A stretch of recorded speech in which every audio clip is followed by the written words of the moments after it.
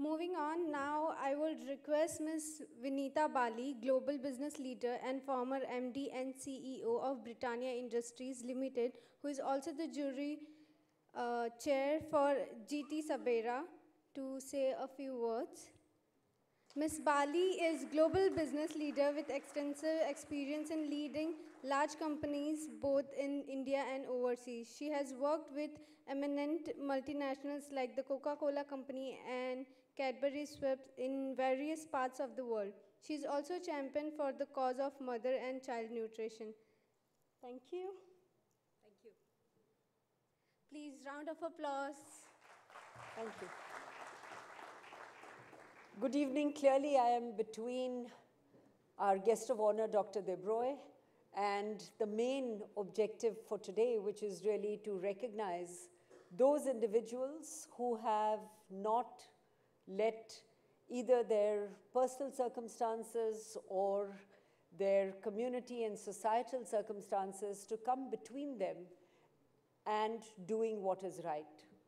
I truly think that SABERA is doing an incredible job in taking the time and effort to recognize those organizations and, more importantly, those individuals who are truly making a change where it matters most. It is at the grassroots level. It is impacting 500 people here, 2,000 people somewhere else, 10,000 people somewhere else. And I think it is that individual social responsibility that has kept the fabric of India still intact, that has kept the fabric of India still positive, that has kept the fabric of India optimistic. We heard from our keynote speaker, Dr. Rajendra Singh, and the incredible journey that he undertook personally to make a difference, to make a change, to make the world that we live in better than it otherwise would have been. And this is an evening to all those individuals who have shown that courage, that determination, that conviction to do what is right, whether they had the resources or they did not have the resources. I just want to make one or two other comments and then we let the evening flow. There was a lot of discussion on corporate social responsibility.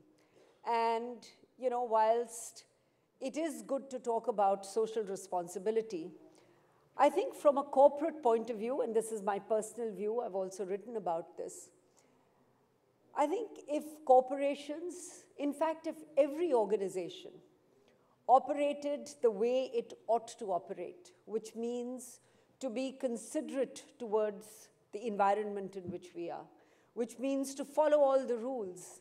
We talk about something called governance, and in my mind, a very simple definition of governance is that I should do what I have to do, and you should hold me accountable for that. You should do what you have to do, and I should hold you accountable for that. Now, that applies to the government, the politicians we elect. It applies to the companies we work in. It applies to the schools we go to, et cetera, et cetera. This combination of, you know, everybody has to do everything ends up being a little bit of a suboptimal solution. So what do I mean by that? I used to work for a company called Britannia in India. That was my last role. We knew everything on how to make good biscuits, good bread, how to bring it to you fresh. We had no competency on running a school or providing health care. And what I think the 2% CSR ended up doing was ended up forcing organizations to look at avenues to spend this 2% CSR because guess what? It was mandated.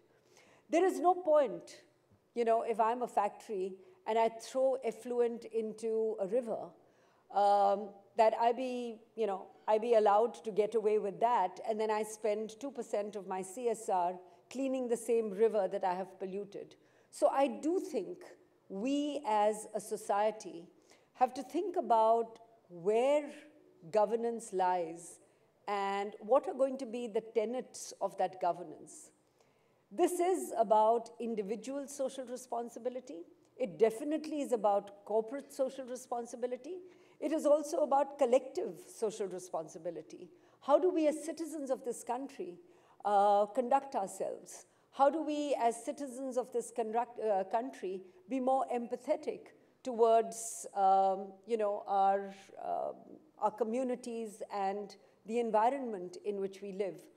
Like Raj and Siraj, who you heard from, I spend a lot of time in the area of nutrition.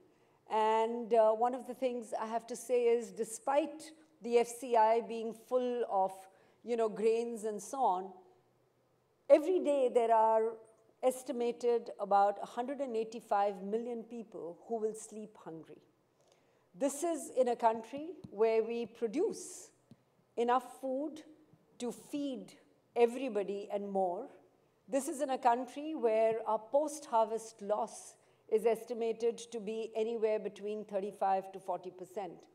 Those are the areas where corporates, I wish, would put their mind and their energy in terms of saying, how do we create better supply chains that would stem the loss, that would prevent people who are sleeping hungry from not sleeping hungry. We're also a country where 40% still of children under the age of 5 are either wasted or stunted. These are the areas that require our time, effort, and attention. You will see in the awards that will be given out later this evening how individuals and organizations have taken up very arduous challenges, very bold challenges, and worked through them in their own way. And I think this is the energy, this is the optimism, and this is the hope we need to celebrate and to realize. The last thing I would say is, and this is about how each of us have chosen to live our lives. Whilst we get excited about economic growth, I think one of the things that is very clear, not just in India, but in many other countries in the world, is that, and I use these words, it is about development. It is not just about economic growth. Of course, the economic growth engine creates the resources to be able to do everything else.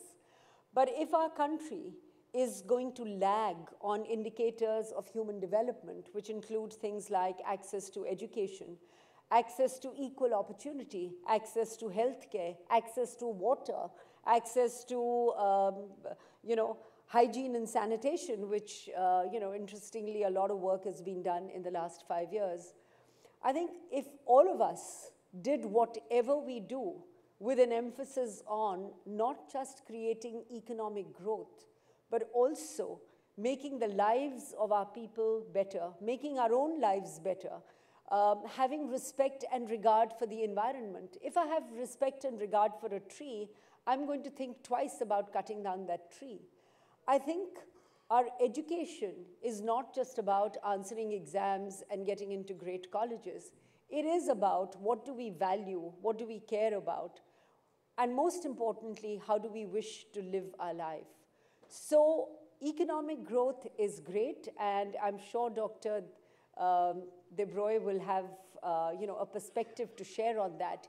Equally, those of us who have been given the opportunity and are in positions of influence and authority, we have to take that extra step to ensure that that economic growth translates into great indicators of human development, where we can, each one of us, turn back and look at this time in our lives and proudly say, we made a difference. Thank you.